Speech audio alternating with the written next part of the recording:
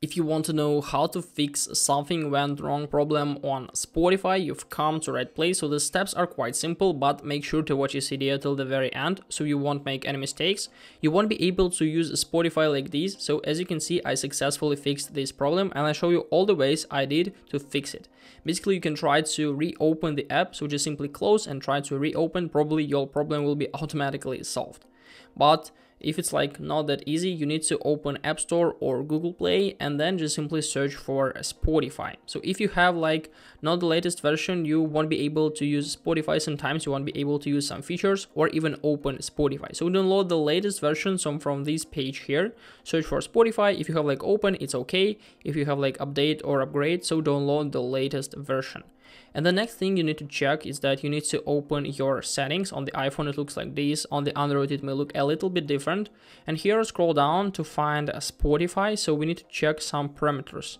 Basically, make sure that background app refresh feature is turned on. And also, Spotify has access to local network, camera, and media and Apple Music on the iPhone.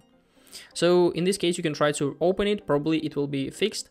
But the hardest way of how can you try to fix it is that you need to go to General, then go to iPhone storage, and after that just simply wait until everything will be uploaded. It may take a little time.